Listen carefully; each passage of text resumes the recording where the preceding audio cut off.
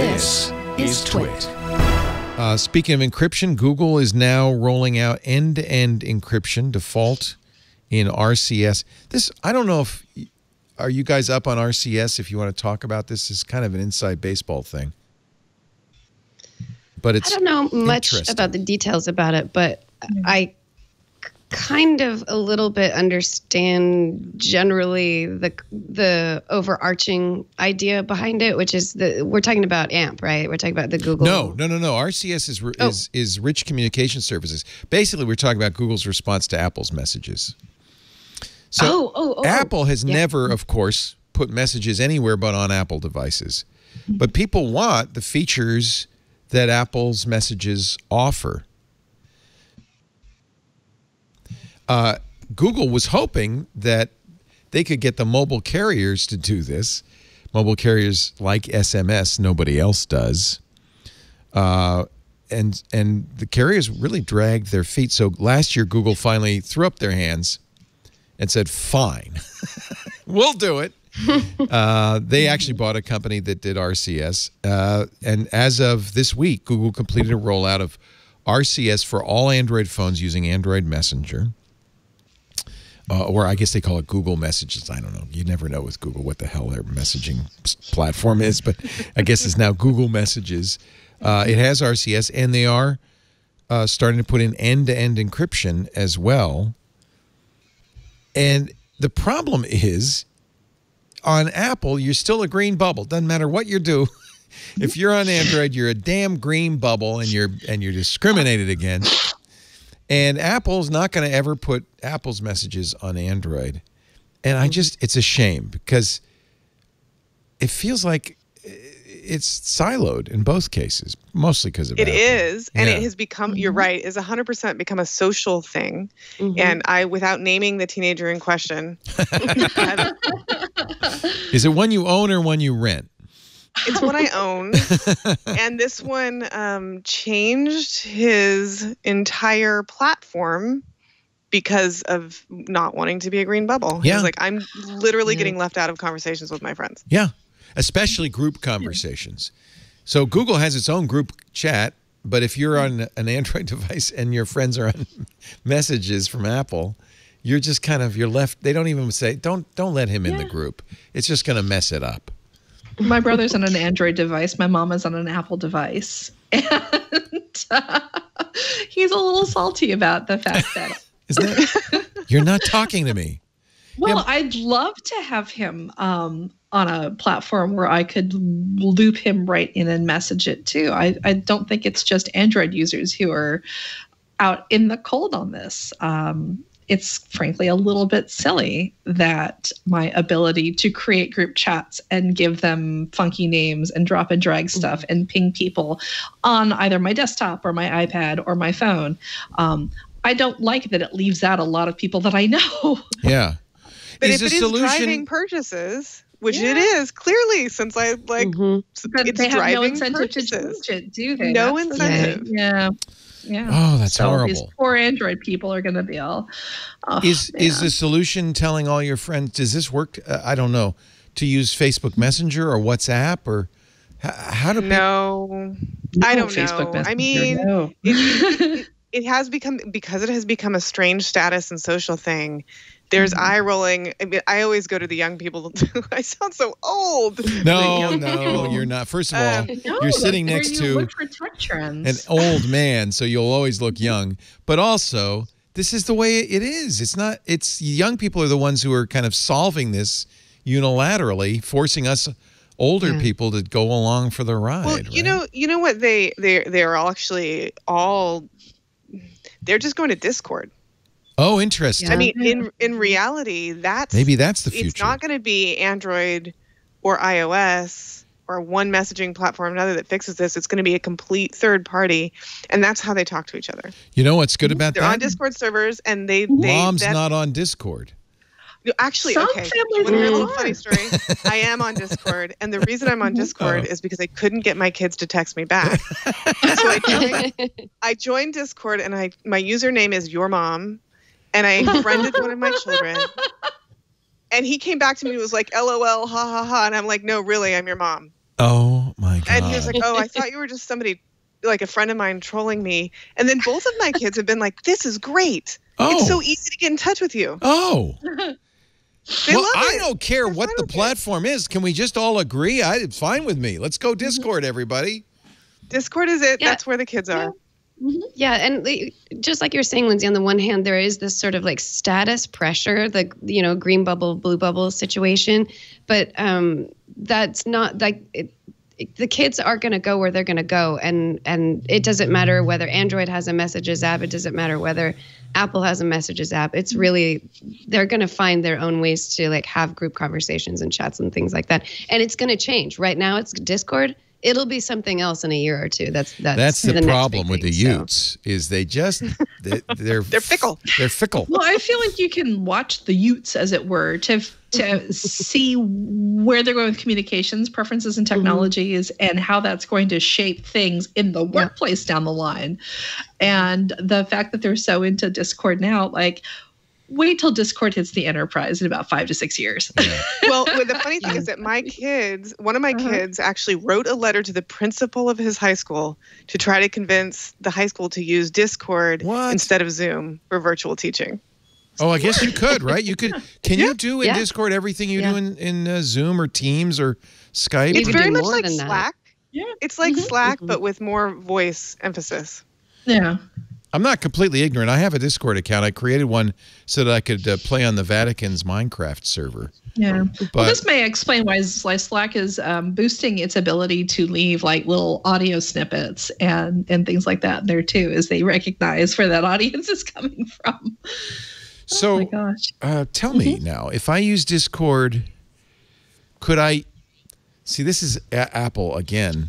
They don't let you say, I don't want to use Messages as my default. You can't change that. No, yeah, that's never going to change. Apple's not going to let that happen. That's too bad because that means I'm kind of stuck still on an iPhone using Messages until somebody does a gateway or something.